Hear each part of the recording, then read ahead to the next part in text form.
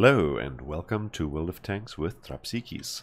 I'm just going to give you a couple of quick tips today about tank rewards specifically for the month of November. I realize it's already over, so most of you, if you haven't already gone to tank rewards recently, will have some gifts waiting for you, but you have to select them, otherwise you will forfeit. So do log into tankrewards.com, use your Wargaming ID to log in, and then you can scroll down.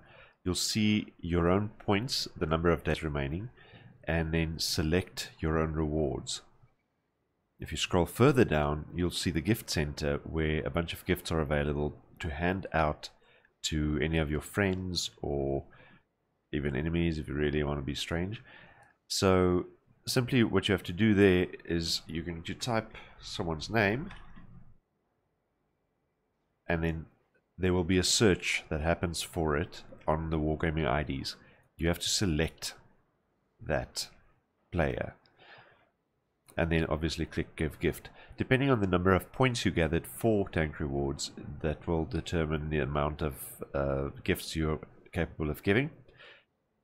And below obviously you have information on how you should have earned the points. Obviously this is not available anymore. You can't earn points for November anymore. Right, so please head out to Tank Rewards and hand out some free gifts. As you can see there, you can gift it to yourself, although that is kind of